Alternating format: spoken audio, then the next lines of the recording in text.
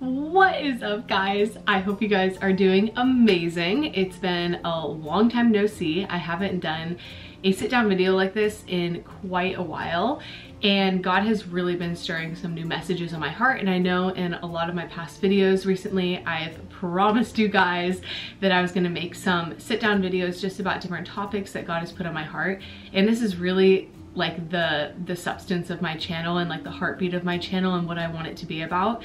I really want you guys to be able to watch my videos and walk away with something useful for life and something that's life-giving and something that directs you back to Jesus and makes your life even more fruitful than it was before. So I'm really excited to make this video. It was kind of spontaneous, but this is something that God has been talking to me about for pretty much my whole life, but very recently he has placed this message on my heart, and it's just the topic of what does it look like to renew your mind. And I just really want to talk to you guys about the importance of filling your mind with things that are good and things that are of God, and not making any way for the world to have any sort of influence on you. And I just really feel that the Lord is drawing the church and drawing his people into a place of zero tolerance policy for the things of the world and for things that are not of God, where we grow so accustomed to things of heaven and things of the supernatural and things of God that anything else becomes dissatisfying to us and something that we no longer crave or no longer desire anymore. And I know that in my life, because of certain boundaries that I've set up and just walking with the Spirit, I've experienced so much more fruit in my life and in my own walk with God, and I feel so much closer to him. I am able to receive from him and from other people easier. I have a clear head. I don't deal with anxiety or depression or tormenting thoughts because I've made a zero tolerance policy for it. And we've all been given so much authority. And I think a lot of us aren't fully tapping into it and aren't fully tapping into all that Jesus paid a price for on the cross. And so in the Bible, it says that we've been co-crucified with Christ, that when Jesus Christ died on the cross, he didn't just die for us and for our sins, but he died as us. And so you who are watching, me, Brianne, Erman, I died on the cross with Jesus. And therefore I'm no longer that old sinful creation, but I've become completely new and completely righteous in Christ. And so we are new creations through Christ because of what Jesus did on the cross. And because of that, we can't be feeding ourselves and feeding our minds the same fuel and the same food that we're giving our old selves.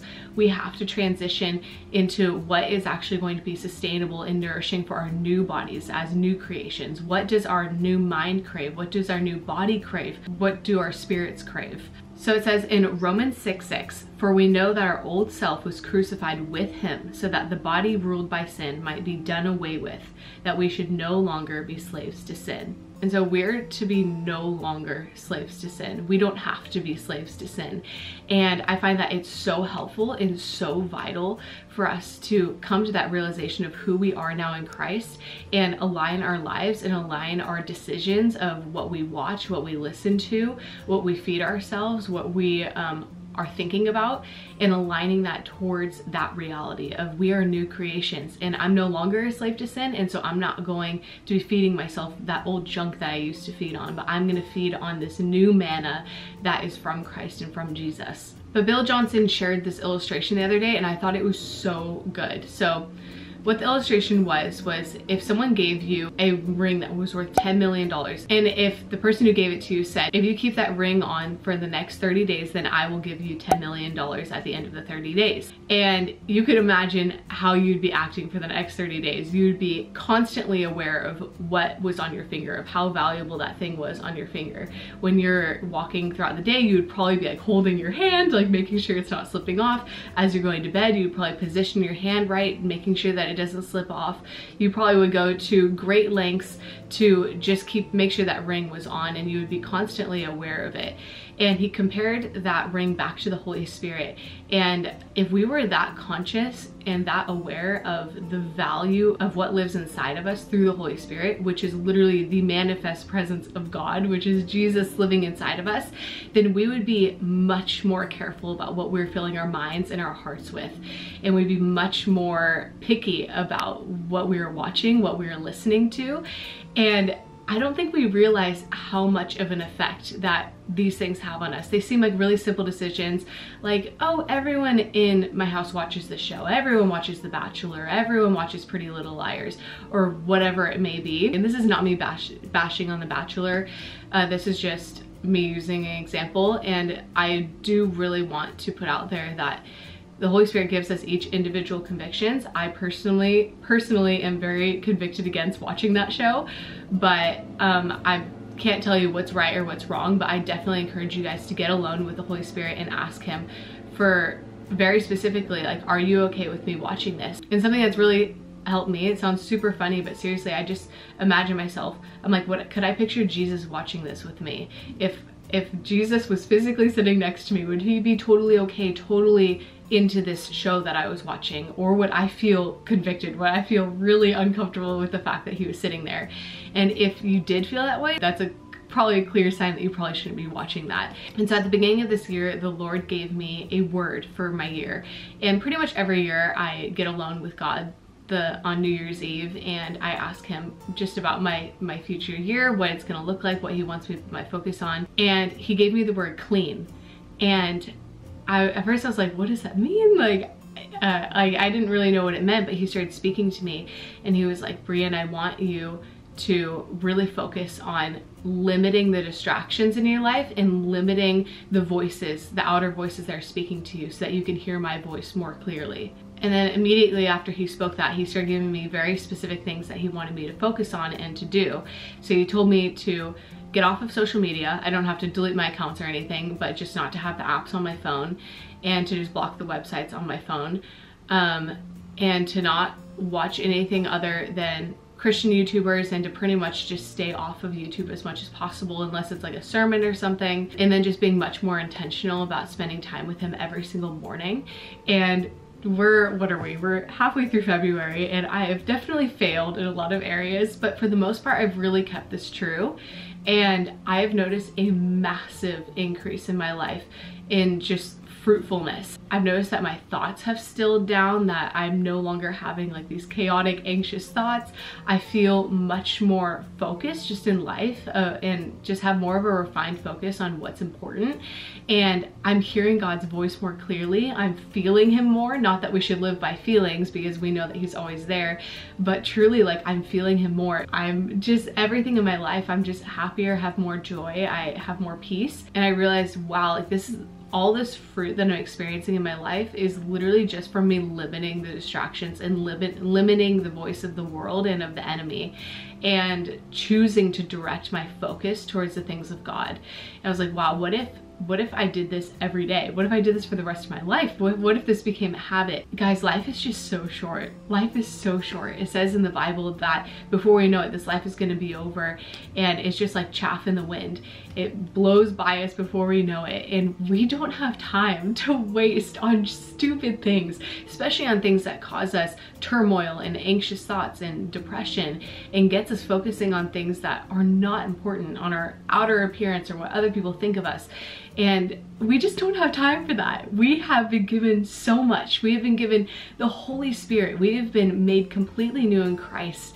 And we have the opportunity every single day to absolutely transform the people and the lives around us, and to walk with Jesus in everyday life. I mean, how amazing is that? Because Jesus is always speaking to us. He is always speaking to us. And the only reason that you aren't hearing his voice is because you're allowing other things to speak into your life.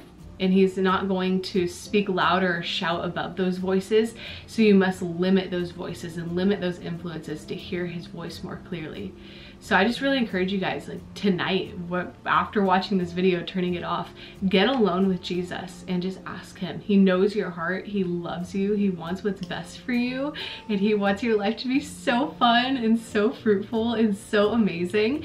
And so just go before him with no fear, and knowing that all is available to you through him. And just say, Jesus, what do I need to limit my life? What should I change in my life? What am I allowing in my life that is not good for me? That's stunting my growth, that's stunting my ability to hear you. And just let him speak over you and let him give you a word for the year. And I mean, we're literally just in February. It's not too late at all. Let him give you a word for your year and what to focus on. And just think about your life and what are you spending your time doing? What are you feeding your mind? What are you feeding your heart? And make changes, because every day is a new day. His mercies are new every single morning. And even if you slip up, that's totally okay. I've slipped up so many times this year so far, but I just get back up, and it's made me realize even more the importance of that word he spoke over me. So yeah, but I love you guys so much. Let me just pray over you guys really quick, and then we'll end this video. Oh, Jesus. Thank you so much, God, for this life that you've given us. Lord, I just pray that we would never take it for granted. Lord, you've given us so much. You've literally given up everything for us to have a relationship with us. And I don't ever want to take that for granted. And I don't ever want to quench your spirit. I don't ever want to walk anywhere that you're not, God. I want to be right next to you, right where you are. And so Lord, I say that I trust you, and I rededicate my walk with you. I rededicate my life to you, and I say that I am walking with you. I'm in this with you. And so Lord, I just pray over everyone watching this, that there would just be an increased awareness of your presence in their lives, God. Lord, I just pray that anyone who feels like there's a million voices shouting at them, Lord, that would be silenced right now in the name of Jesus. God, I pray that your voice would be the only voice that they would let speak into their life, God. Lord, I pray that your voice would get louder and more prominent in their lives. And I pray that they would experience a new side of you, a new side of your goodness, of your love that they've never experienced before. I just pray that the power of God would fall on them right now in a whole new way. And I just pray and just speak blessings over their secret place, Lord, that when they're spending time with you, that they would feel you closer than they've ever felt you before, and that the word would come alive to them in a new way. And Lord, I say that we are a people who hunger and thirst after things of you, God, after things of righteousness. And so Lord, I just pray that all the other sin, all the other junk would just wash away, that we'd have a zero tolerance policy for any of that stuff, God. And Lord, I just pray that you would bring to awareness for everyone who's watching this, anything that is prohibiting their growth, that's prohibiting them to hear your voice clearly, God, and that you would give them the strength and the grace to extinguish that from their lives, God. So Lord, we just love you so much, and just bless everyone's day. Amen. So I love you guys so much. I hope you guys have an amazing day. And if you guys like videos like this and you want me to do videos about more specific things, I'm a very open, transparent person, so I'll literally talk about anything. So if you guys ever want to see a specific video from me, just comment it down below and I'll do it. And yeah, I just love you guys so much. I hope you have a great day. Don't forget to subscribe if you like these videos and you want to see more of them, and don't forget to like it as well. So love you guys. God bless you.